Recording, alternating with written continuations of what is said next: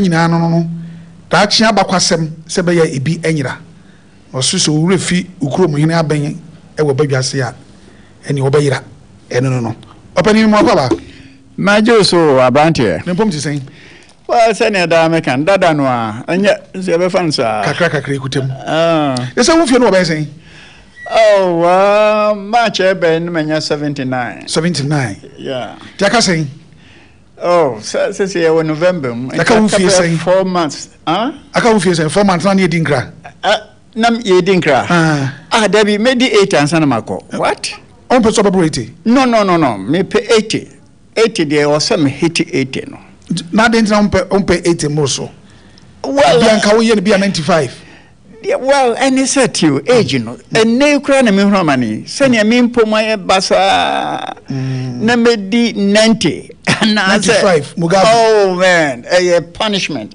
sir I don't want that punishment yeah na say wo ne ma ya ba de wo poison ho na there be me poison me homom bro so and aka me ne be chemu I was Asamoah Yaw and out in come in shia de na nsem ko apa me da sepi em say Omampenda da Rawlings free mu se de di nkomo okokuo mu na wo so kyerese wo so upese wo bam na bra wo so ba Ghana kwotena bruchi na ba enti enhya se mfiri wo who free Ghana afi be mu na free Ghana me free Ghana for the first time April 1965 yeah na plane adwuma ba Ghana Debbie, when they play ba once a while, best once a month. Nani born so adene. Okay. Eti memories na minyesukeni well, nenya minyesukeni, but I'm saying sir, I'm trying for a plane, timid ship. And a koi. Black Star Line, different Nasia River. Okay. Ship ni dino. Take it 2 weeks. 2 weeks. From Takoradi to London. 2 weeks. Yeah. Na no purposely na funny pa na say na for well, Nasia River ship na kasane cargo and passenger. Okay. And young passengers we were less than 20. Okay. Penipano we a Mr. Chairman do build a cultural center no. Okay. What na kwa bruchi? I mean no kwa now a true book we our lunch book no. 1965. No boy a bruchi was hopani ekwi. Wow. Yeah, first time in a ship. Was interesting. It's about 45 years ago. Yeah, April 65. Hey, more than that. Me do London, me di 23. Me di 23 March into April munam kudro. Yeah. I said 55 years ago asem ye kan na you. Me kai kakra de nya ni nyina. Yeah, 55 years ago. Yeah. Nkomo na ye born no. Na experience no wonsuo no so net saying for the first time asanteniba na woti kudum na musuo so woda sore. Na ni hu net saying. Ne hu pa. Wow. Ship no ntuye no yani ya begina deck. Okay, ano no. No na wo mu kire say ne hu say ship na se na home no waves no. Yeah. Na me ya fa ya hwehwe ho nyina. It was very interesting. Very first time. Yeah, me hu ship and my anka se ma kwotena ship mu. What have you pay? I am at be me pay. Massa, the first stop here Las Palmas. Yeah. And DM say 1 or 2 days for Las Palmas. And I trust could do London. Next stop here, London. Yeah. Me dem it some no e cruise. Cruise. Ni ba 1,000 in the gum cruise.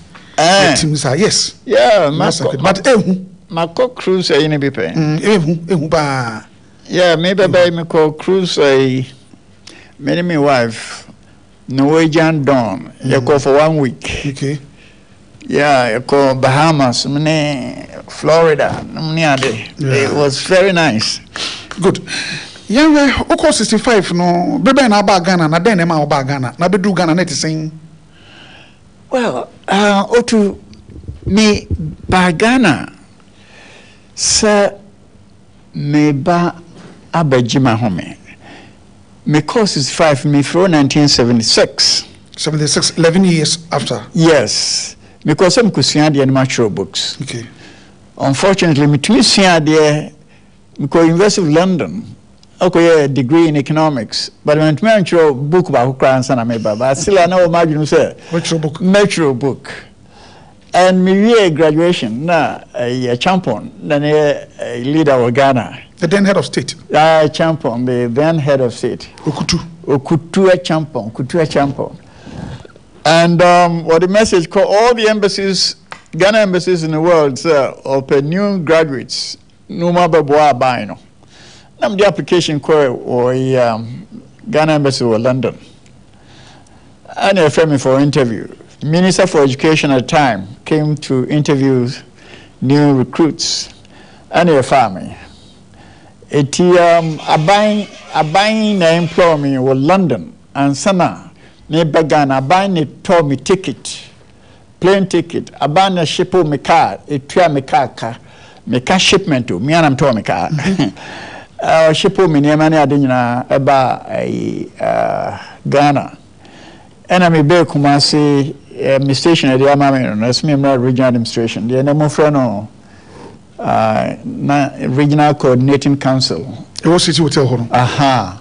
And then only a friend of regional administration. And he me a senior civil servant, administrative officer. Within 3 weeks, and a letter free castle by a champion. The message by say Asamoah Yaw should be appointed the regional head of logistics committee. Masa, I was serious. In 34. And how this guy got me, I said, no offer be commentary. Someone didn't pay a GPRT. Yeah. And said, me buy and one and the best of the message in a champion because I believe they know where a link to administration. No. How comes nipa do abey? Yeah, nipa be say 4 in Freeland by. Asamoah Yaw appointed as regional coordinator. And I did the very best I can. Asamoah Yaw incorruptible. I have always been that. I'm honest, sincere, and you give me a thing or a job to do, man, you be assured, sir, the job we done according to the book. And I did it so well. What did me dini kwa ya fumbi amami acho me di nipa 5 ni gumo. What time no? For using my name to make money. You can't corrupt Asamoah Yaw. Intina ye ma osa appointment what you through pa ne saying. Well, me administrative officer. The first week, you know, yeah, me be your friend on some your friend schedule officers. We administrative officer first graduate about your schedule. Me schedule na local government. Me na me handle Ashanti region local government affairs at the regional administration. And within 3 weeks, and I let a free castle by say, your mommy handle the logistics committee. Then in your friend supermarket in Reso. Sam Reno. Now I'm so dear. No, 100 people are now. Memory. So, small Kenya is under SMC1. Okay. Now, you the milk and you okay. Pan bread. Exactly. Let me explain this. What happened is, Ghana government, who said, hoarding, profiteering, and smuggling. A cost. So 3 things: smuggling, hoarding, and profiteering. And they say, oh man. And into no abang G2 say abang a back crabby bia baganaha. Tina passamina, esam, citre, all those items. No? Abang a baker in Naba. Neba, na buy chimu 10. Every region be a bejambacon. Ashanti region, dear no, ye cha Asamoah Yaw. And I'm the trucks, Eko Takoradi, Eko Fania Manyanaba. So I was in charge of the logistics committee of the Ashanti Regional Coordinating, I can't say, coordinating council, and then I'm from coordinating. There was a name for it. So, I'm in your head. Me call around the whole Ashanti region. Me pointed stores, UAC, Uberton, PZ, no.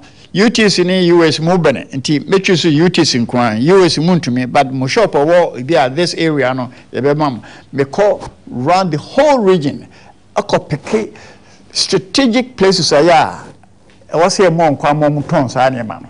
Asamoah okay 44 years ago. Yes, yes, that's 1976. In fear Edianai and 9 Asamoah Papa okay. 1976. And I selected first grade shops, second grade, and third grade. I design every damn thing from beginning to the end. It be a tina payanya base 100 cartons, and our seminar base 500 cartons, or corn beef your base 1,000 cartons. Some your CCC 100 depot. Honor na store near menina. Na minya nyanya we are the messages. I comma all those who will retail them.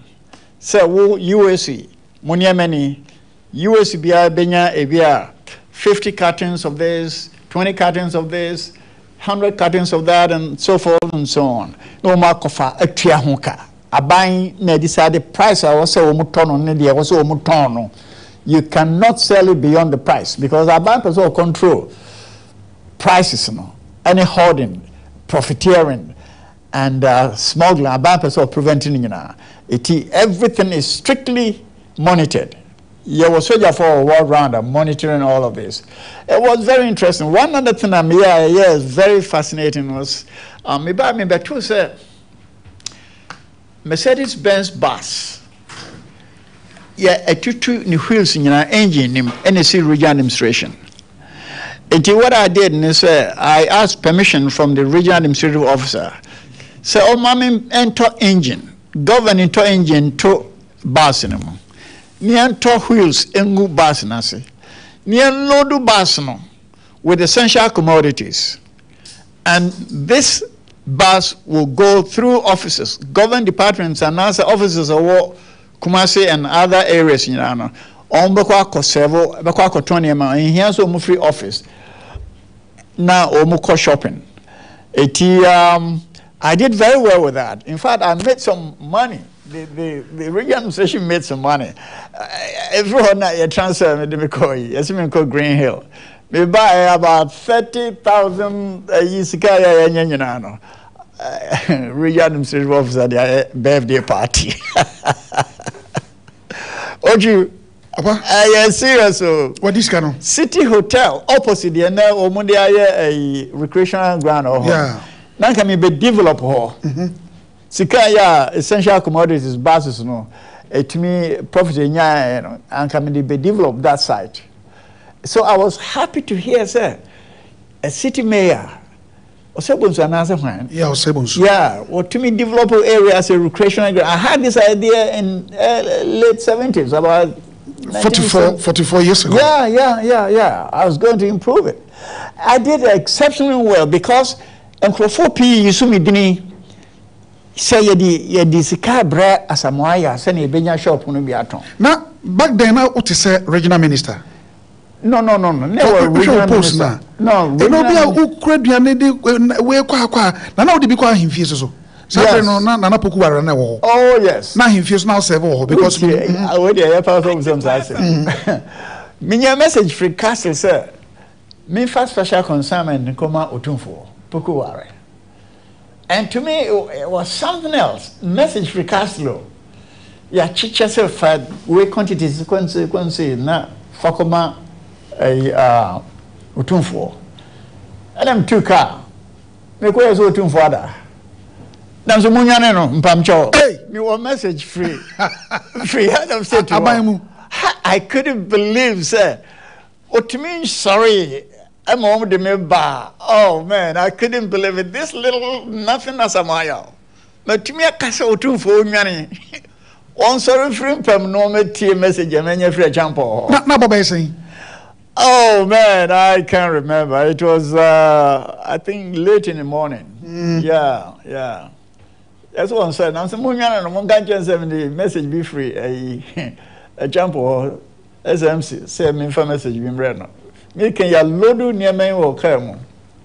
And it was very interesting experience because the true character of Asamoah Yaw was publicly displayed at the time.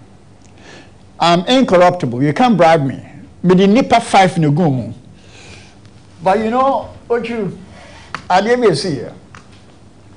Member office na envelope be 6 ngo. Envelopes. Envelopes, white envelopes. Ah, a working envelopes. And I say, what envelope? No.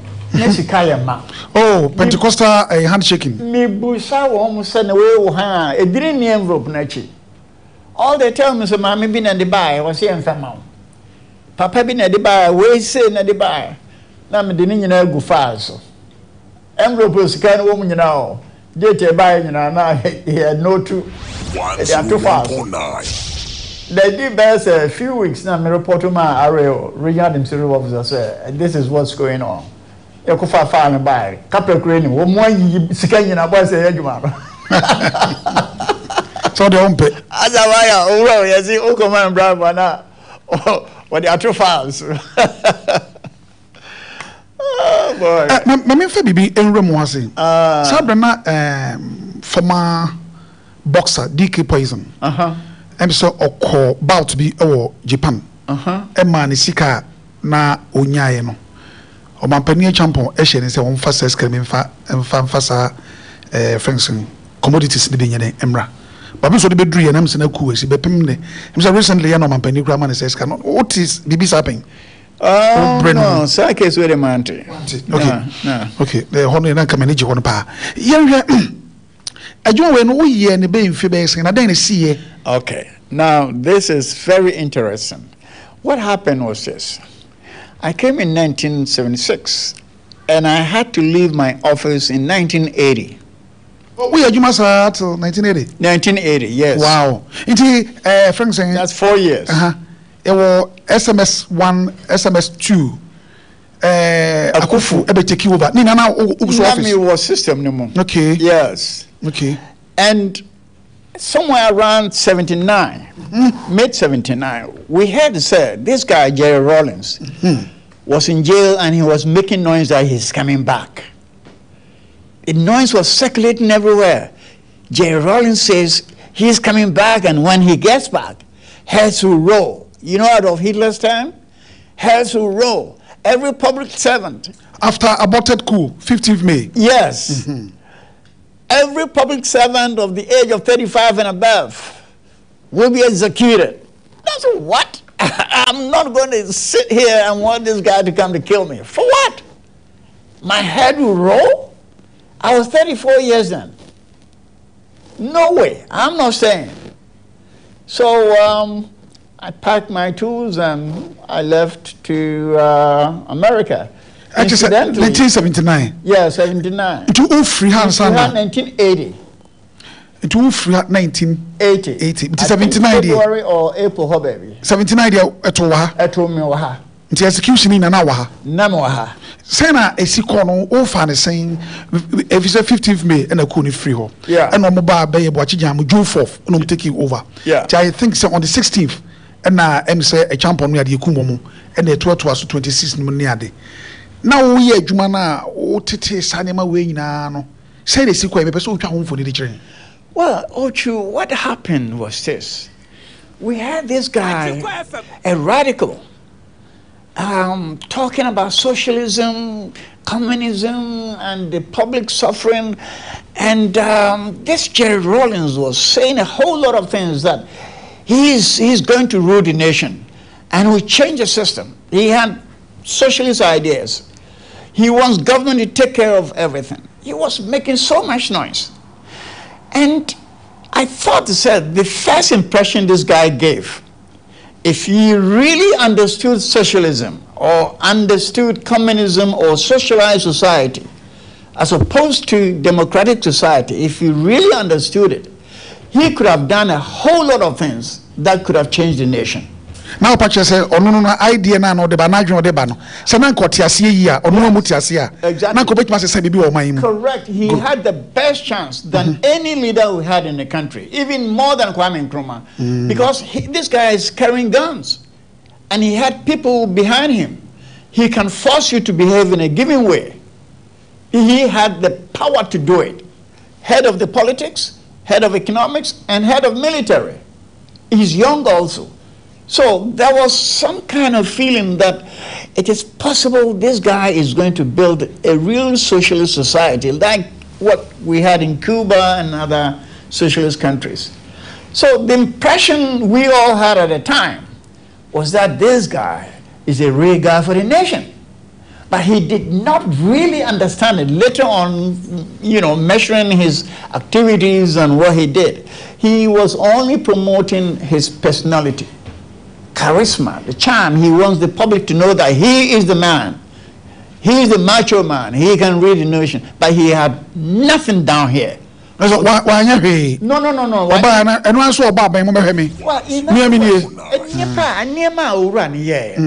Samantha, I know that many people remember this. And Chairman Rawlings by obey. What the measure? A good leader, yeah, what foresight, or good intention to build a nation. I don't think this guy qualifies to be a good leader because a good leader would try to unite all the people. All the evil things or unproductive institutions in the nation should have been eliminated completely. And we are still suffering from these things. Several institutions. But I'm so what bosses blame you know in some. One Ike Ejuma, one Akufu Ejuma, and our Rawlings be take over. Yeah. After 6 months in the co-elections, and the Liman be taking over. Yeah. 2 years. And some months. I'm in charge of Obuasi district. Very good. That was 1980, 89 to take you over. 81, 82, and also no, you kicking out. Young execution is a course. The generals no saying they see a course. Now when what say about you or more? Yes, open to the public. A bad newspapers near dinner no. My time said 9 o'clock. Saying how was it like? A baby and so on saying, Yamrachi. Yankatri. Ochu may say, and you may see, and I don't think that the public can forget and forgive as such. Chairman Rawlings by he thought to say, so we be it's a crime, it's against socialist principles. Government has to take one of the houses and let you have only one house. Even if you have 10 houses, you're entitled to one house. If you have 2 cars or 10 cars, you're entitled to 1 car. You're entitled to single things. I'm a business people in this country.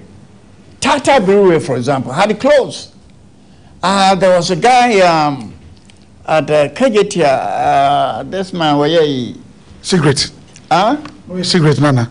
No, a whole lot of companies were closed because Rawlings thought to say, and you know, he had to close them or give, I don't know, government businesses, government corporations were all sold out. Maybe say, a cool bathroom. Yeah. Oh, tin is saying, Usifano, Ujidi. Ana oka ho bi ono kunkum wo no generals one kum nipa bia but nipa pia ya okunkum wo no he has no excuse. He tried to say they were a threat to the society. It was not necessary to kill a single soul. Na hu hia openini I didn't know hu hia here say wo so be di o man so oba no de no di man so kunkum nipa de no ho ansa na obedi man so kunkum nipa Kwame Nkrumah on Bush and Kumunipa. Unwa baya, what you tunam say unim tuoto, no form a gang of criminals near the tunam near Kunkumnipa. A man ya wear who are Kajetia, near Bo or Mua Yimuma. This is silly. And I don't think Nipa Kunkumno, it has anything to do with his clear intention of rebuilding the nation.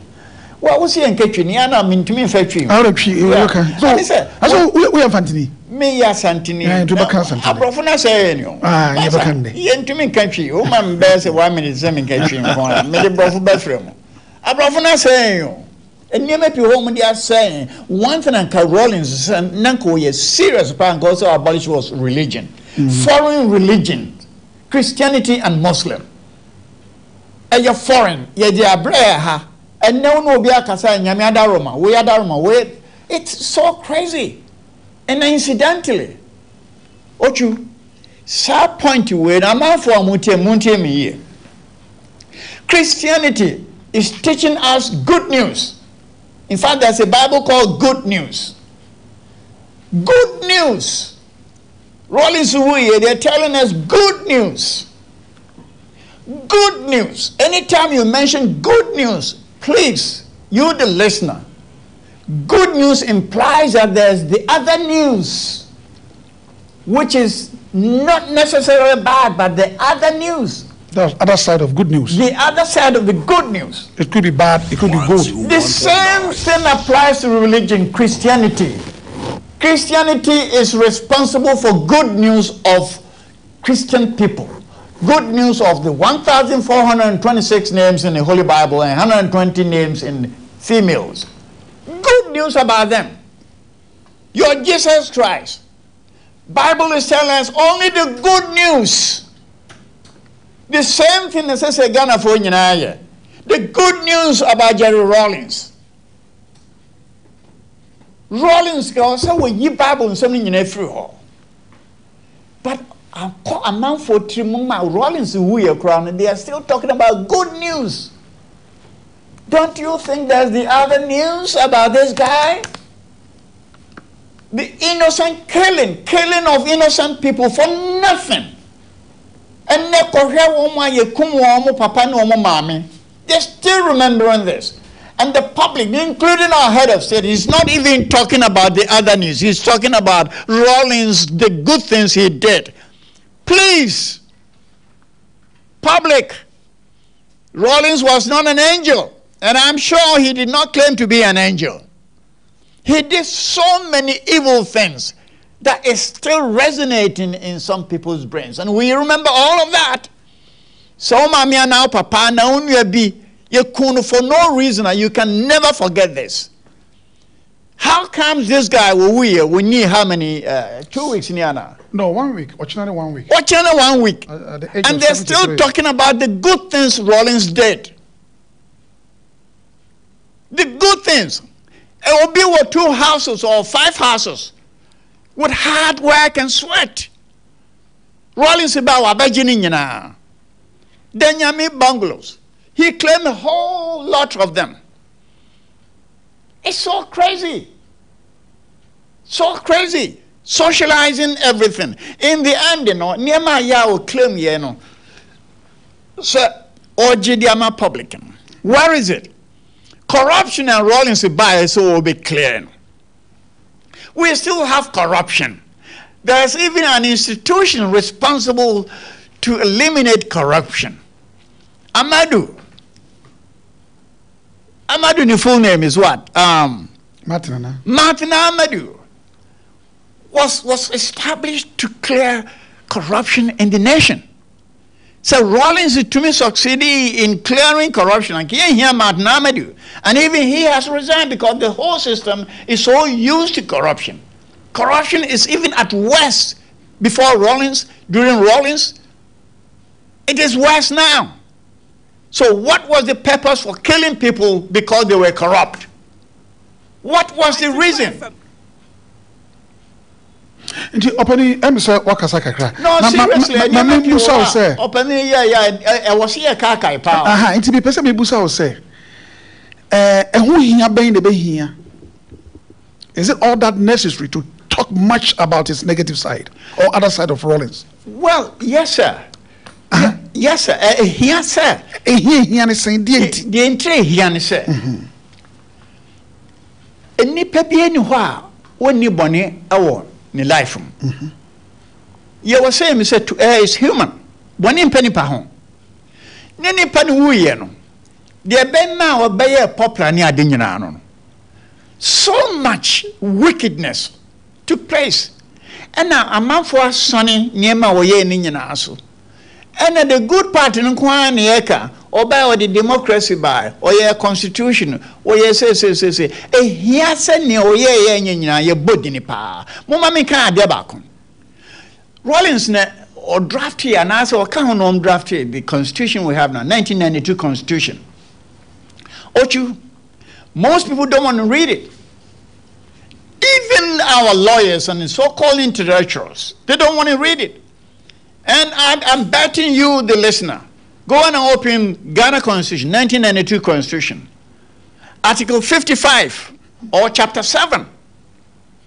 Chapter 7 of the Constitution, Article 55, it deals with political parties. Note it down and go and read it. You can even Google it. Ghana 1992 Constitution, Article 55. And you see, it talks about political parties. Rawlings can almost establish political parties. Parties, no, Ejuma also omuye. The MA party, party. 1.9. Constitution now states a political party has a right to get involved in governing the nation. A political party constitutionally have the right to get involved. And at the same time, this Article 55 is saying, Parliament has control of all political parties and interest groups. How do you reconcile this? Parties na nominate obi na man for ya electing on wabe MP or whatever. Parties na nominate Kojonsia or our president. So omra mesandi na man for ntwaba man. Parties na nominate onumo. And during campaign, it is the party that has to do the campaign for this individual. Party niska. Constitution no say any group of companies be finance any political party. As in sponsorship, yes sir. Yeah, sponsorship.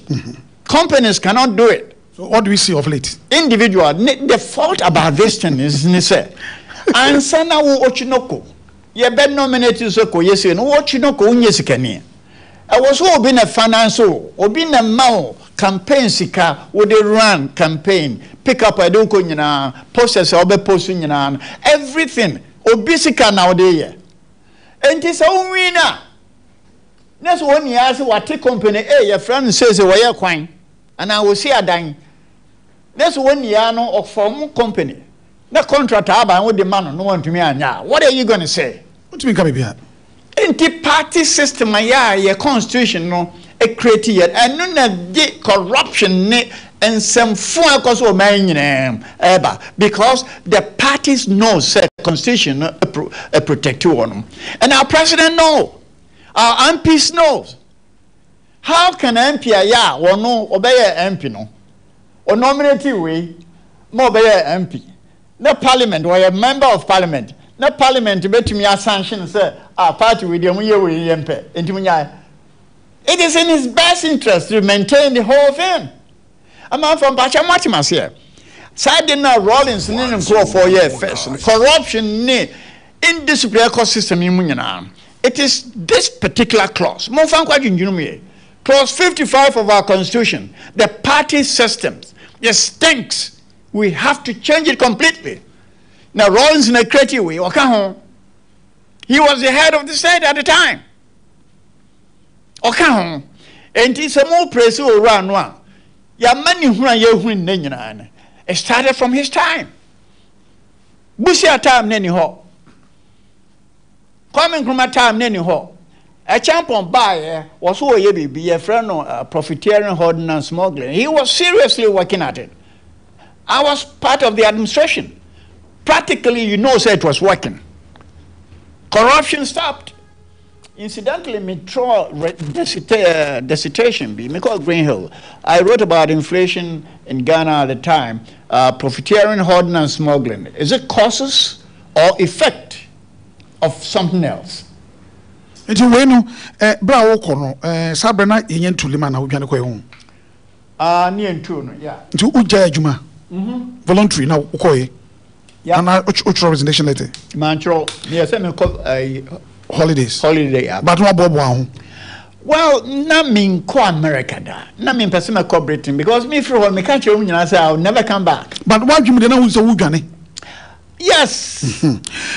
Okona wote a government bungalow, and I said now Wankasa or private. Me kon na me wo Obuasi. Okay. Na me in charge of Obuasi district. Na DC Otu. And I know your head. na Otu Yare, me second in command. Okay. Otu free hall, men and Namisho was a district as a district chief executive. Okay. Inti no, not just say this time around now, okay, can go 40s. Yeah. No, 40s. Yeah. Maybe 4 years. Me bedroom had maybe 34. Okay. I was getting to my 40s. 40s now, they call America. Yeah. Who could do America? It is out to second crew. Oh, I heard now I was following a few things because of Ghana. But what you know, like a one Jones. Well, I thought it said the second Rawlings. One political experience. Well, when he said he has gotten a chance to be able to make money as much as possible. When he said first time, the political ideas, it didn't work. Necessarily, the system he can use the system and become rich. I don't think he said, Obia honest because Rawlings died a poor man. If he didn't die as a millionaire, he did not die as a poor man. And because he had gotten experience in politics and how to maneuver the system and make as much as possible. They all make millions. There's evidence to this, though. Asamoah Yaw and American. Why Rawlings? Why middle income? And no. Why upper class? Upper class. Yeah. Well, I'm saying will be the message we buy. I'm saying BBC will be the 10th richest man in Africa. I don't know say true or not. True. Me from Baku cry. Say we're the richest man in Africa. Me mention it. Yeah. Economics that way, you know. Yeah. So on the scale, from 0 to 10, what in between? When Rawlings, yes. What do you mean 0 to 10 of what? Riches. People? Riches?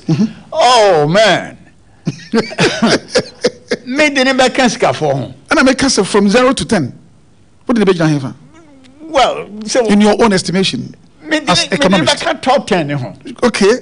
The richest, yeah. Then a well, of a mini. Oba no shekaki. No nifi ba kukra. Okay. No nifi. And you cannot tell me say Rawlings in nifi or Ghana 1 or 2 and now breach it. Oh fee. And if any ma way idea or any ma in our ma. And now want to me for Rawlings in middle class or upper class, upper class. Okay. And I'm sure say Nebusian for Niyi dancing near or Bekan crown Quebecan. Yeah. Seniku, why he didn't die as a poor man. No. And it's all because of political influence he had by the use of guns and public image, charisma. Man for obviously Rawlings. I didn't know be a true no. Because man for what the fear. What the who share man for?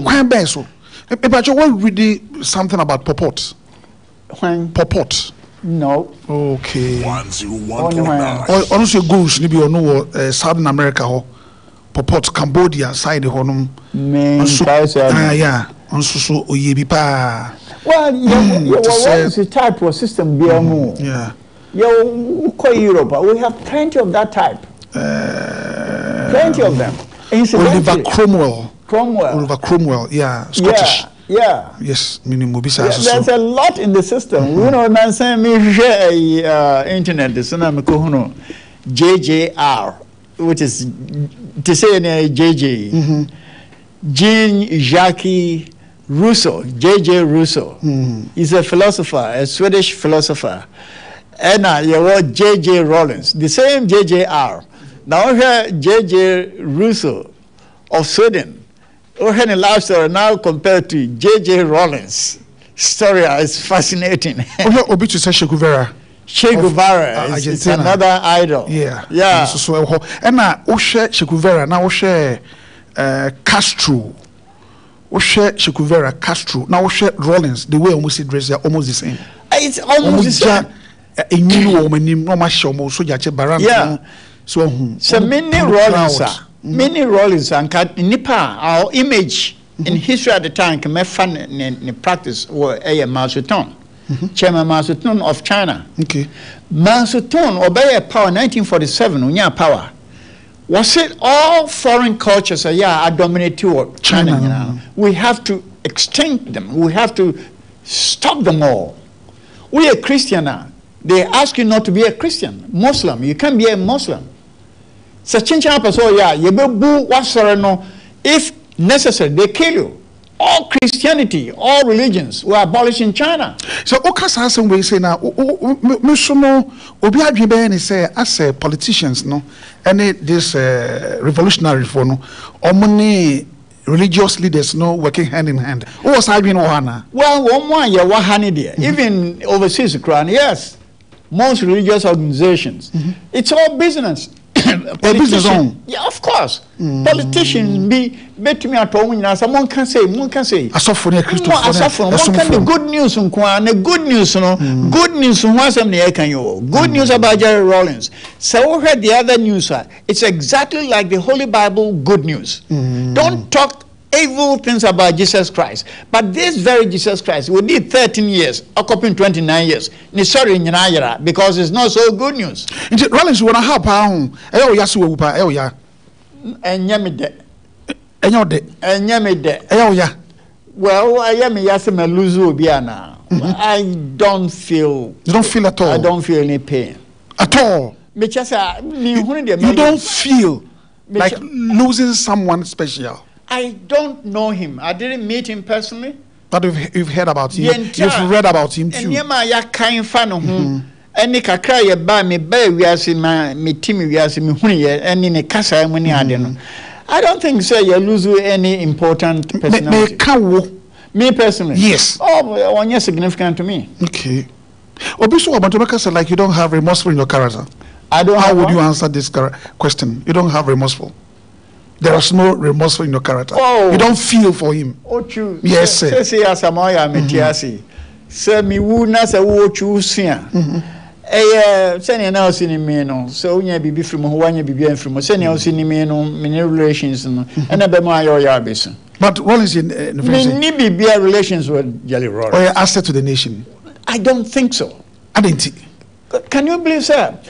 Before this guy came to power, the very week he staged this coup d'etat, in 1979, I was at Obuasi. You want to say, I say, I will by now, Obia, hey, I say, Jerry Abo, what the plan about gold mine? First week, you know? Yes. What the aeroplane about gold mine? And I saw the plane, no, my answer. Me go break about me, but how many days? Walk on. What the gold mine hole? Matissa news. Mr. Namo Obuasi, I was there. Matissa news. What the aeroplane about mine hole? This man's a crook. Now, play there. What the Masa? What the about? Or the bed there? Or gold mine? Well, you and I know, sir. Who call gold mine? Who you say, Jenia? Who cheat a tio de baby? How do you come nipa? And you the tio call gold mine? How's the emphasis? Who can challenge you? Choco Okojiska. Well, you and I will know. Okay, get to me, Musa Rawlings. Dead man don't talk. No, yes, Rono. Didn't you mean can it's also no. Man, that means Ronso between me. I am there. But no, oh, lovely. Well, he looks fine. He will look very presentable. No, Bruni. Well, and it's a counterfeit. I mean, honestly. Okay, I was for Agombia, one Mafili. Agombia, or similar mini. Point number 1, Agombia, capsules. Point number 2, Obana num na be man so num. Point number 3, unam baby no be catch us Agombia drink. Agombia alcoholic beverage. Ubetimi abono ansa na ma process for e ba e be tuaka. Na bia na akwa so ho odin si hwa no abo wapira wo. Ya ni Agombia nkobonkomo ye ba e beto aso. Tie adesimama ene edifi U Life Company Limited Ebremu.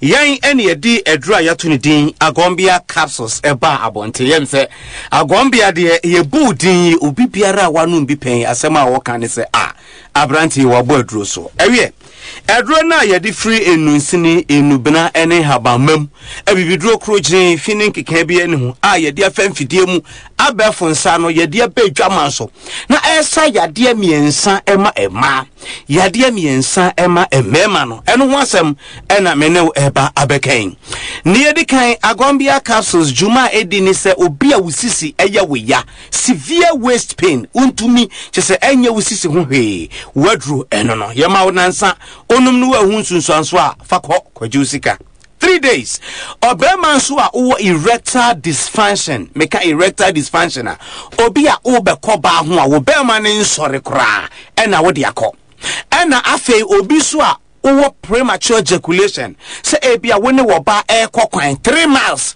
udu 1 mile pe na wa drop oni oba da wa ye wadwen meko 4 rounds onya call 1 round we ya na wa drop sabe wode ana wakono nimpo atiko a wunni ahonim biara obema no esan ede asori biemu no wo wadru na ye frɛ no agombia capsules me pa chotie me yeni agombia nisuo na yeni agombia nensa. The whole Ghana will be biara ba won chance your friends away agombia jimbites. Mesre wa na obetumi ama protein chino esanse wudie na eba ni trim. Agombia media mina me ye minsa hyenkrata asempanifo nsa hyase na me gina ha ka se yeni ni nsuo yeni ni nsa obi si woton agombia nsa ma wa ma protein chino na frɛ me number ba bia me obi amenya kyede de ama na enne ni titiri pa asama mpese me no ka no yenka emfa sisi yade ho abribiara ye kesi yare ena me pese ye to ye buase ye hwe sisi yare na deban se mese agombia ese sisi yare anase eye sisi yare dura first se mentumi analyze what sisi yare is me hunu na duro na me catch us a draw we sisi yare duro na me ntumi nkyere wo ye kesi yade a na deban a eye a etese sebe de amasakete na mansebre mano anase masaka poma na mandwam me kesi yare duro enti de edikan me be kyere sisi yare yade a ye friend waist pain se wa hye ne nso pa attack a particular part of human body every usisi asesedwa na ewo ho na awoto sadompe na ehye wa yes asesedwa no ehase efiri wo ho a wachi bremu wachiri kasa wo mfene wo mfidompe beka wo kon yade biara friend back pain anesisi yade no sabe ni wapampam eni ukotodwem eni wo 19 ewo fitisa usisi asesedwa na spinal cord nisi so no beka baby a spinal cord ni which is your neck bone eho ene se yeka so bi se machi ye meya ana misisi ana machiri we meya eho kakra no ene friends si yare ana so because machi ebremu no eye meya na eho ena mpese ye eniema ekeka bom ansa na ho no atumi abeye eho ena niema eni ho a emma eho no ni mu entimi ewie mu die mu ye eniema eni ho a emma sa eho no emachimato etimi ba ho no obi ka se memfe ye meya machiri bremu misisi mekonwachi eniema ben ene twe ne ho a emasa hawi etumi ba eno ene na nwumre mpese me no ka ho asem na yewi a machrew nedro now de edikan obiara ye ka spinal cord ya ka bomama aka spinal cord but hear me ye was spine ene ye wo cord spine no ho cord no ho but ye wura mu bebre nti ya ne spinal cord ubi so spinal cord yo he wasesa wa chiri kasa na esa ho no o kan sa wuntin ye but ne kura mu no nso unwie ede ne cord ene de ne spine ede na chimato ba ho a yetimi sa yare emeye yi ena sa spinal cord na we de nso na chimato ba ho a uya ne hwia enye ye ne na wuwi ase ana wano aduane na asa eno na mpese ye hwe cord no ye ade bi etese atwede etata so tese ahwede po wo hunu bi wo TV so da wo hunu bi wo book mu da wo chiri kasa ne ya hwe ne din ade bi tata so tese atwede na ahwede po asa milk konkwa na tin tomatoes konkwa ya keke sisi animu mako ene free usisi asese dwanim etuamu a de beso gwachi anase wo kon kasa ne edi bedu utukan utikonkro wo human scan no ade tia na tese ahwede po esisi animu apapo no eno ena ye frɛ no cord tie ni ye pa spine no ye sradie fufuo sradie bi ewo saa cord no asese dwana ade na esisi wa hwede po no insuo ana sradie ade tinan bi wom ena hukum akokɔ na uboni dompe a ofimu a efirimu ba no ena hukum aponche na owini dompe a ofim fofofo a efirimu eba no cord no cord no efiri wadwenim tie ne ye pa enam spine no spine no firi wadwenim tie ne ye pa enam cord no mu maako tia edi fa cord no mu abesi wusisi asese dwanim tie na se ne so ma mekire odwuma edi sa ahwede pona na se cord na meka ho asem no baako biara ene baako ehia yeso the junction of two biara nso ade fomfom gregreu ana cushion bi ehye ho eno so mekire oni eye se cushion no ana se baako twene ho kakra bi na ahwede apaapo ni mienu kese animu a eno no tumi di severe back pain edebrewo na ebre ne guso eko no ubehunu emfaso a yenya free so ena saade ni ho nso a ubehunu ohaw a etumi edeba say ye free sa spine ene ne cord a yaka bo my friend spinal cord na ye beba o rip won fem pade eno na bible say yi ba ko so ye bema edebo ba we ye ba nso aba akopɛ ena ye de ebo wo enfem pade rip eno no now en asese dwanu a sa ahwede po na esa wo kon wuti hankro kon wa besi so no pelvic bone eno nso ewo ho yemfa no emako now ye wo vertebral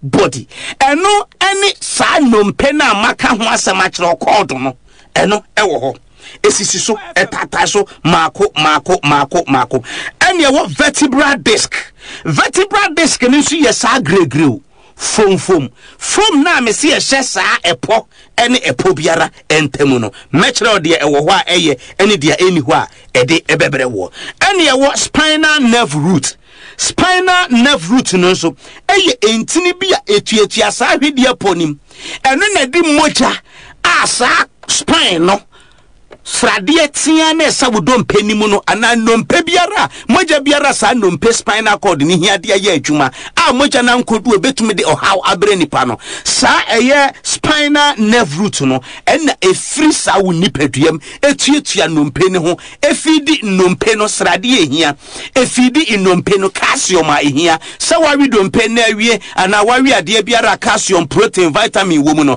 eye sa entini a ye frɛ no spinal nerve root no ena ede ahoɔdenduro no ɛkɔ supply wachiri brɛmo no eti hunu ne sɛ sentini ne baako tia enyo bi ne kumantwi sɛbi obi bɛsi yɛ kɔɔyɛ na wawu ɛda hɔ dada yɛhwɛ machi yameya misisi yameya yɛhwɛ how many types of back pain and as a waist pain ena yɛwɔ now the edi kind pa yɛfɛ no non-specific waist pain enya de bia ne deba ubetumi ada asore oda yendra medaye me sore na nopa automatically me nya hwe but me hwiri fi mpaso si fem no me hu se me sisi eye me ya broni efresa yade no non specific waist or back pain to agombia capsules se ye de aba bonten ye twa ne topa ye kama ye hyetuam ni label taro eni asande a box mu woto instructions no e wo pepem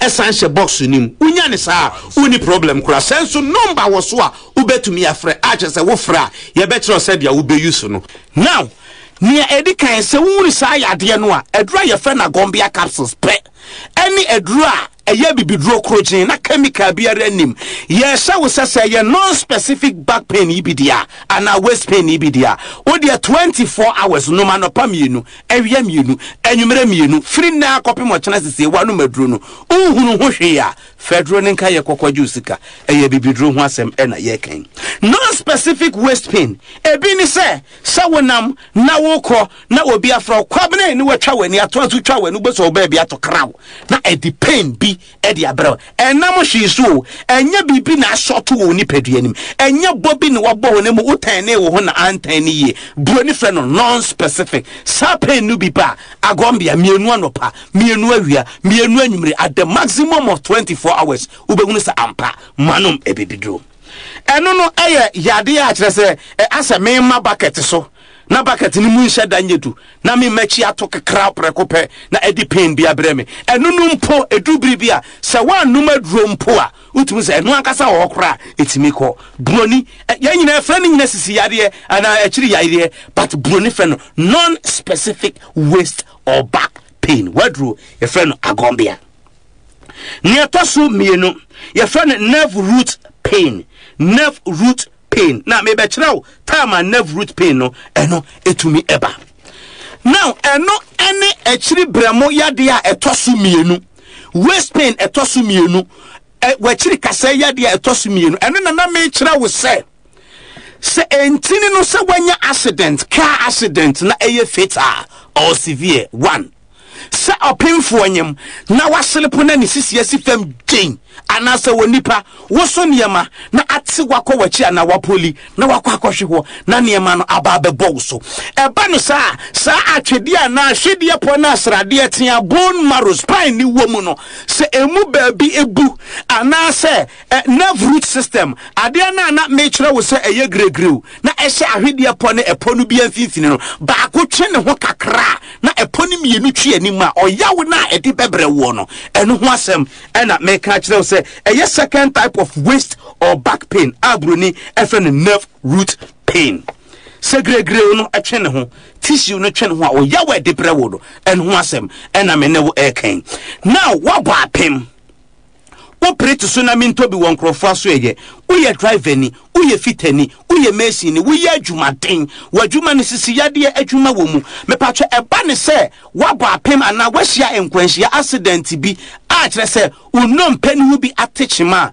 mepatwe wo de no wo bo moden enya agombia na anopa mienu awia mienu anwumre mienu anopa mienu awia mienu anwumre mienu 3 days we hu sunso a fanka yeko okwa mepacho kwaji usika yewo de etosumi ensa eno eba wo ye hu hwia enye yi bibia ni ho a wo ya ebeye se wanwu a udidem the rest of your life na no ebibiduro biara ye wo dan untumi nsa de enti ameka no ne se fa ne se wo de ka akohwe ho na wonipa no wachiri bramu dompe no abu na enye bu ya sa ahwede po na meka se wo hwe buku ma hu na we TV so hu no ebubu ya na ade atia spine na efiri wadwini mu a de be so usisi fio na ofifi dompe ma efiri wadwini mu abeka usisi ehyemu no sa de no ahwiagu srade na chim aba begu abonten amasa ade biara ni wiase ha agira mpaebo ene akomkyere pa because eno pe netimi tutu mi po na we ye no de amepa chew eno na eba ne sai yesi waye disable why physically dysfunction and as why physically challenged adi piare ni why ye be it is a wodi any ndrusa na wodi any non-specific and as wodi any nerve root pain bibi na abo wonanso wabo apem and na wati ahwekakra na wati akowochi na woda sore ye upeja bibi wadro your friend agombia capsules unya bi no mu amesere wada uni problem bia no no anopa mienu awia mienu anwumere mienu anopa mienu awia mienu anwumere mienu sa wonom na sa 3 days ubon se manum edro da bia ya meka se normal adult penis size medical kyerɛw sɛ dia want to mean kɔ ba ho kra ɛne dia wɔno nso kɔ asesi a no wagye aguo oso no magombia uni problem bia obɛ mɛyɛ wɔ wani me frɛ no obɛ mɛ dompenim eye grigriw normal adult penis size which is 12 centimeters no sɛ wodie no enso anasa wodie ni nrusa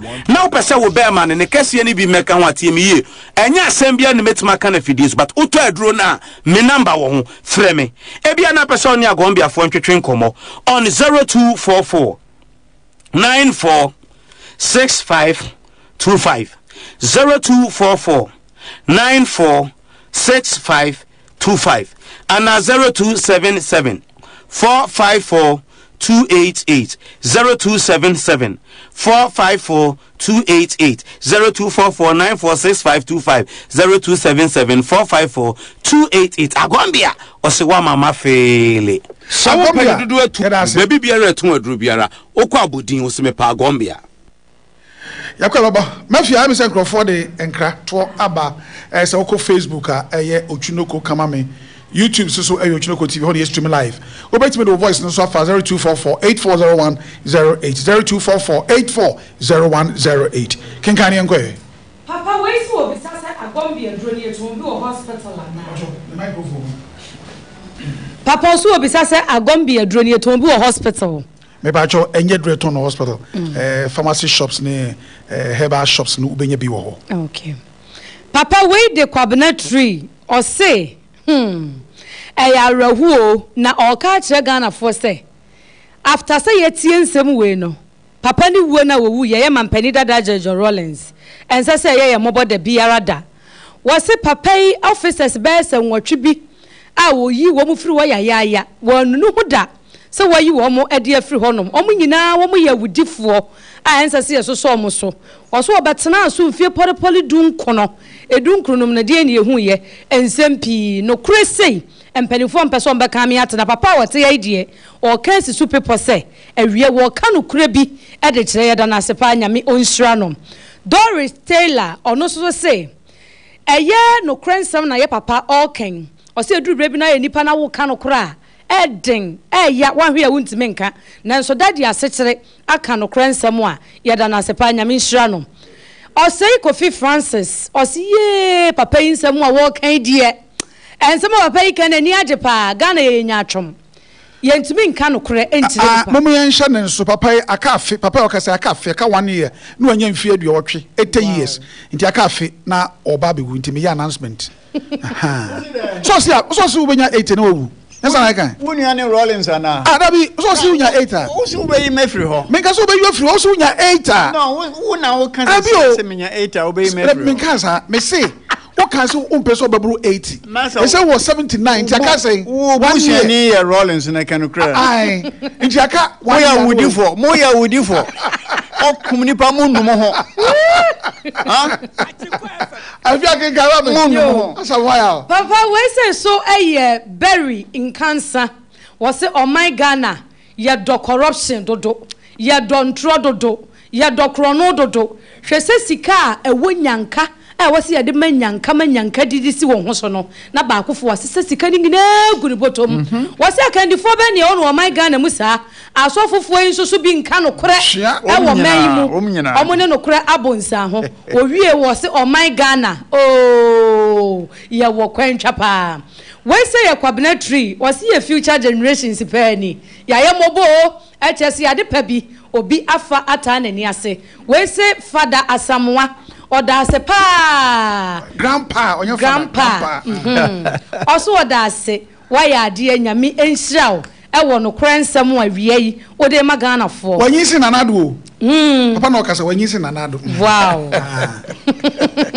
wose yamanyofo ne constitution no said omo ye no omo ye ne said ye be favor wo mo correct mom omo anya ne said ye Ghana fo ye benya so de ena de ekoso nyina amanyofo ni nim de besi no omo ye efe man fa ba ko numi wase sa wo hwe emra di bu o ma we friends e constitution na ya tro wo mu baby says obi be ye o mampani no si fi akonwa so a ye ntimi mfa ne nko court ye musa na asem bia da gi mfie du achi ansa na betimi na eden akoko mfie du no wawu a eno mu nim so mo tena so mfie du no nto wo mu nti di obawie bia no do mo na busuafo no wawu agya ho so ati ase na other countries is no mo no se nkwa ni ayi se papa wotu kwan bebrebe watena se no wahehye se mfie akonwa so a mutimi fa me nko court mfie du ama ya je tum ye de ensa hyenkrata ase nti omo so omo ya mampani fo no omo gidi no nkomu ntwa sad ne mfrim correct nti nka ofiri akonwa no so na otwene wo semfo so bi wana ya yes mfie du what the mechanism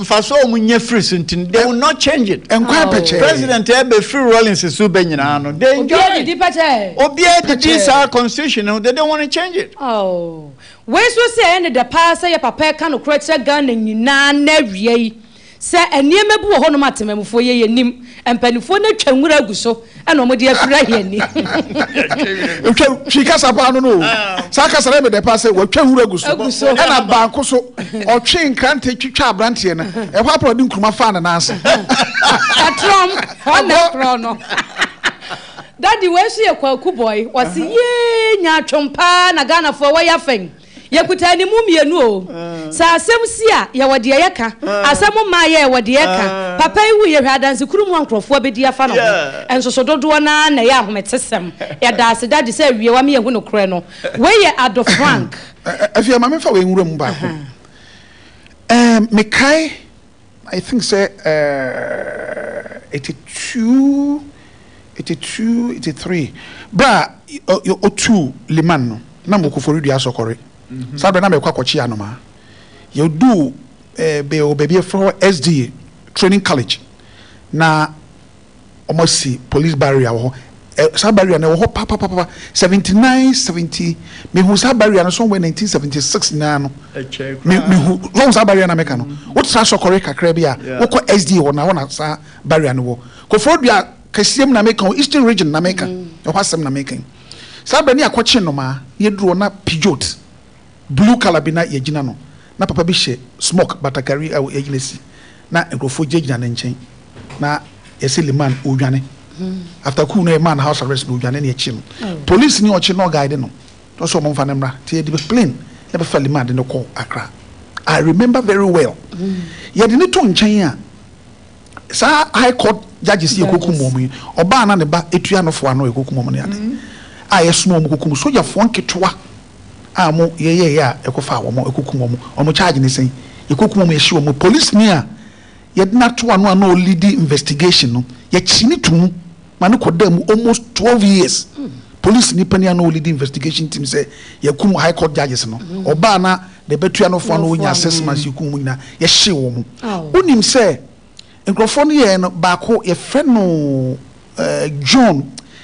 John the dia count na me refi police for no na so da for na e mo ko fam ko peki wo mo no se baako de no onka ho nam de baby eno John dia na se donji e fe bibi sa ento o gina baby no mo no so ja besien corporation besien ko enko ento na ko fa mejo akwa no owura fie na mejo akwa ni ho na obusa ne maid no so papa ni ho no so oba de na ka chen se John e be hwe no obo ni din to ba no say na obo din no so that to man ka kwan say yo ti akire mo ko peki e mo a ikoku mo nyina yen hu mo kira kwan no nti police for investigation na ma house girl no e ko ka say ni nipa we your friend John John Jendu the thing is Jendu on the bar I saw be free papa nti Jendu no mo ko chi no a e ma say din we nyina den I see say na pepe me eba has boy ntimi nim sa nema we na na me ka asenko for expect say me ka bibi ona me cho no me Rollins boy I saw him from my infancy that no a pilot e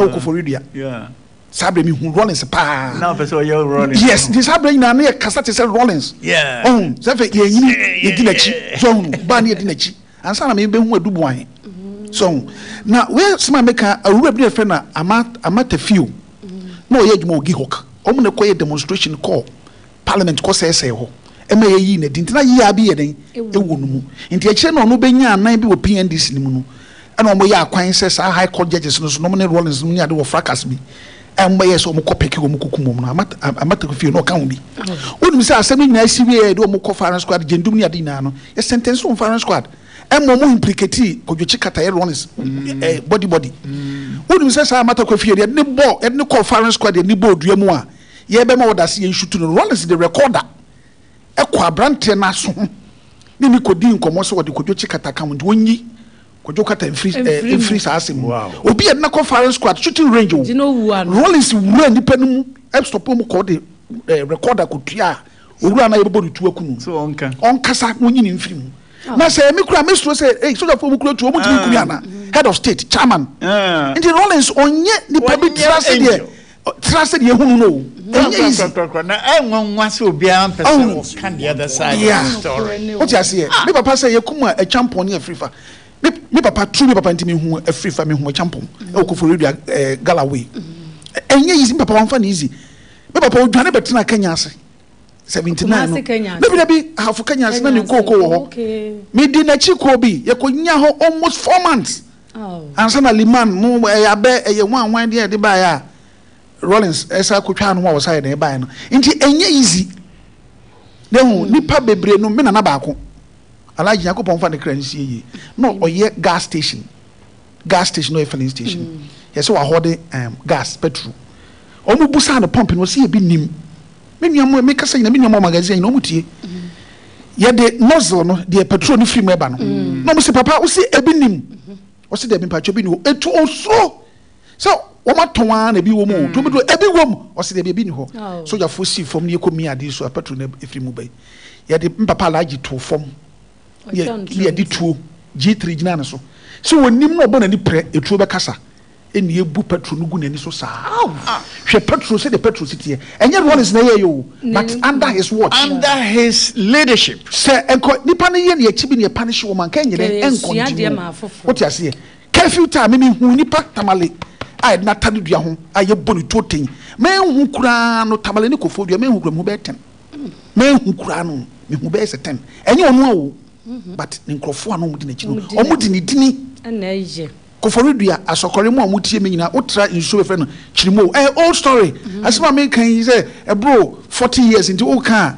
vase be 40 years na asema into o kan mu amu de omu nim de omu nim amanfo se sika di good briefcase trunk Pandora box and a kind of box no ya ko tuo go ball aso si e ba ofie be hu se sika no ho you are dead we is can na ka chiro ya amanfo se sa me nim papa re ba ko e friend Grace Minka otiase o wa sokore yes se sika de commercial bank na eyimi din ene da so ya busa nam se mi konyaa na mo choro nyina ma me receipt se na no mo sika be ma me dia minim aka ho yes papa is so panimu me na embarrassment minim almost se sika no kotugu ye ba ofie be hu be a bottle 6 e wo ofie you are dead wonu be wo ofie so da for do mani chikran se wo fuso in the meanwhile you are going to preach accountability the years wo fuso accountability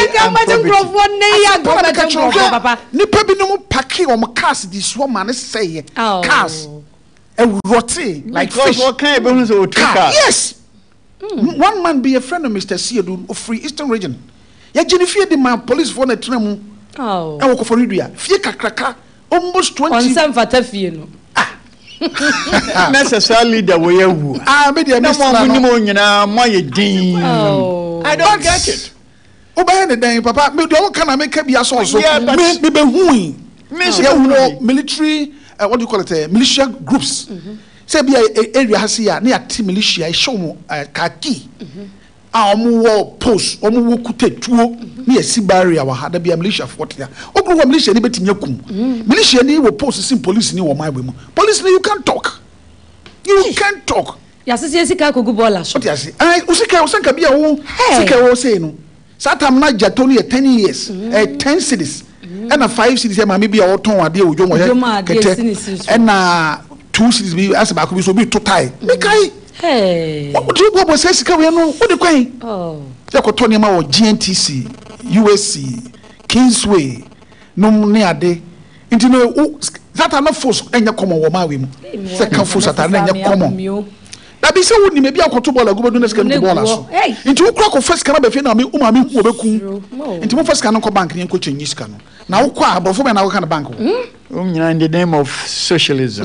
Or toilet revolution. Or toilet in your fear. Is that a problem right there? Yeah. Papa Toilet, yeah. Yeah, what a closet, white, yeah. Ah, yes. Who two yes. We as a can. Yes, toilet.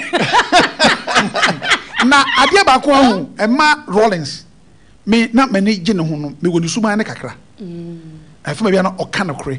But if I didn't even see you, medium minimum. And now, or action man. Yeah. Say, and then, if you to me, send a friend saying, Papa, President President saying, Mampenina Nadra. And no one's a radio, so be to me, friend. Aye, your area, you need toilet. So, I'm a toilet, I'm a you are stupid. Idiot. Rawlings, Master, I'm not Joe. More than 1 o'clock. Not so that for him feel. Near matching Munam, ranting about more than the pickers I have on some. Go to toilet. No more can we buy 3 no mamma about. Ya catch them see a mum 1 week. Toilet was I'm about toilet name Yaguso. No be or the chance I then. I be good to the mamma. What you say? But as be biano, ya fan for so the major no. It's the old my Canada on the Koya Momina Minjuma. I mean, go school. And I now see a differ. Papa Crabby now crowd for Nantimenka. Let the blood flow. A big crowd can be. Yeah, no. Who can be? Let the blood you flow. chanted. No. Who can be? No way. No. Sir. No. Obedi me can be. Okay. Oh, me can be yes. Let the Junior Jesus. JJ, do something before you die. Go Sufri come. Oh, yes, me can be. Me can be named there. Ana ho so ya me fenti me jeje. Osa na bodo muso wo ma hu bi. Wo bi na fans keke ne de ma no. On the chire no mo be hu but na ejina mu no. Ejina mu gidigidi ne de ye de hu bi. Satam de na wo be nya. Ojina amoka no sisi ya ne mo work na na opagya nsase power. Ah wo be gina kwa wo se na papa say hey. Wo borrow no sidi wo fie wo wu. Ono so officer wo. Papa na number E19. Oh, there officer army. That be CID. Oh, okay. CID, you're a very brilliant guy.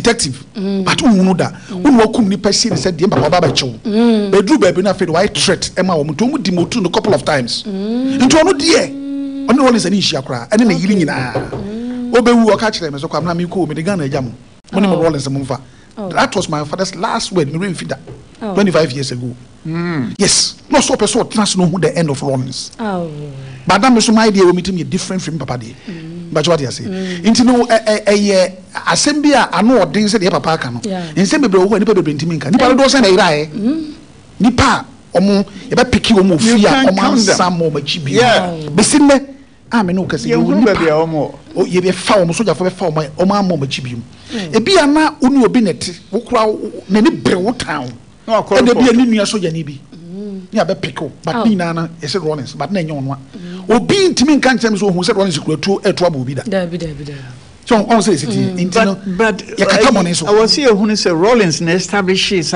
indiscipline okay otwasane to ho no ne nyina no amanfo follow nti ye be papa ye be den ye say waka 1 year na wo ko nti ye say ye nye den ye wo chiri otu ankeka ka I na say 80 years besim me di 80 aka say so saying say me were almost 79 nti aka say aka 1 year and 4 months nti okay pa cho say me take 4 months pa cho papa aka say aka 1 year 4 months no wo oju yes me ma baba bu oh interesting no anyway Mr. Mumien can we say what niema ekoso mam sese ya corruption is at a peak, indiscipline, lawlessness, arrogance sempuna ekoso mam nyina so tracing nyina so started from Rollins time. Yes, we would get giant. Is he anything? The giant. So the giant. A year constitution, why document be at all, a protected woman, young kind of criminal. MPs name, politicians name, all the party leaders. They know, sir, or for that, they can punish him. Who is going to punish a politician? Say, why you say, we are bunny and no say politicians no offer phone, no offer police station. I could know about your friend Joseph, no, you ain't got any bill. What can and the chapel times also you have been doing pa. No. Sir, me was system no master. I want to me fast Asamoah Yaw didn't and could different. Me the 5 people no call jail. Wow. Some na could you couldn't regional commissioner. To what one? Me no me home. No way. And then crab aside the matter move you. Massa, would me didn't different one me punish you. Asamoah Yaw me holy, but me dirty crab me clean. Maybe Asamoah Yaw messa about subium. Papa comment no na ye drew Nanado Frank. Eye Nanado shoemaker no man you pola say. We papa nsam one dey na dey atwa so be 20. Was in Yamisha, one famfie ni bi nka wumfie ho. Na tena aseche na kwasoa bie ye ni saa na near 1 year 4 months. Naka. Solomon Japan amponsa was ye papa ye an advisor we ni futufo wafa ne se na ade nyina papa wie was nyame onhirawo we say so say we ye no commander 1 nyame onyo kese pa Azuma Kofi was say anwumre wo mayadwo more fire eja na so den papa we de no obisa se eye ne Samsung digital TV no onya Otwinoko TV no wo so na mom watumi atry ama YouTube no wanya all shenti nyame nshira pa ohwe fra kra erade enyo kese na de mede wie ye Solomon Japan ampoma was ye my old advisor metie wo pa nyame onshira wo that's it praise ebetimi a afia to ade be mienu no na ye more voices no na afedie hu de be ye me pa cho you papa ba ko de wasiri sesi a wasesi a no de ba ka denke ye janet o se nyame nshira papa na me kwa yade ya obi benyewa na free yade ama man kama sam yade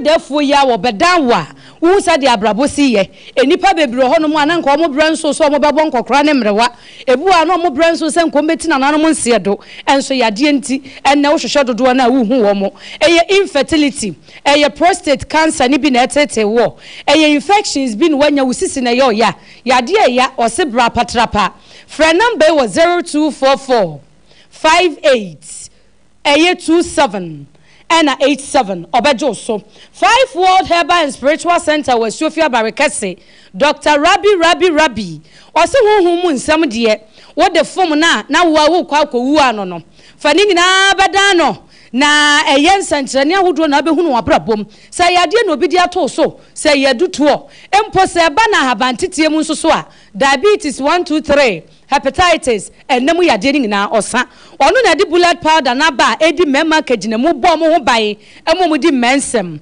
fra 0247 989742 eno so obejo so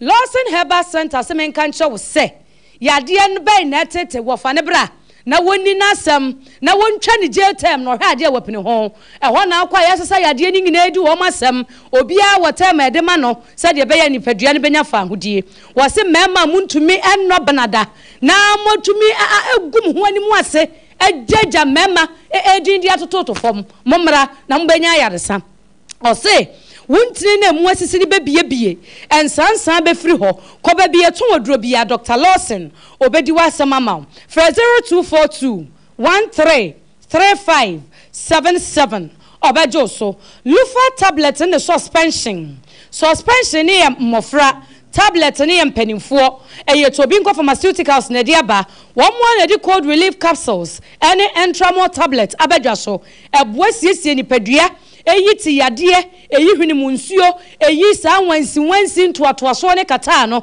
ni nyina afri ho fra 0541 268721 0541 268721 obejo so me da say afia busuafo ne eguso wo mampani dada Rawlings eye ne nsensem no ebi emu ese ya hu ne ba bebre a wo ye nipa bebre obi anu se bone ene wo ye yenhwe nti wanye papa ba kokora da na wanye papa ba kokora da Asamoah Yaw ubetimi aka papa be mienu bi Rawlings ye ndi ore mfida papa bi wo ye ukai bi then Rawlings ye ana me mbo bi so nchiro just o ka me ba ko ne se na nko bi ne yire bobra na nipa no wupe yese ne wo faase ya betuprum na ya pam oba ne nkola esi abonten efie kwa na busuafo afa okay ene so ba yese no ompene wotimi aye ho bibia ma se de sa ne mani na na se eni ho enu ye ba ko wo hwe kwan bi ti se sa sunwan kwan se o fixe kwan no I remember very well be ko school sunwan du ankwantane ya de kwan no in the 80s na kwan ye papa na emu trouble they say kwan na free so no entitemu kranti minte enso so express road pawo eno so but one creating institution be a be maintain very good you know eno wo but that means say wo Ghana Airways no Ghana highways any urban roads ni na so ye den e wo ho enti mi smith maker say institutions na ye strong ni na ye ka corruption no e ho na ni na wo but what you say enti makaba ko nti usu kama ko yen well bibi a friend Rawlings law is 111 no o worry na se wukunu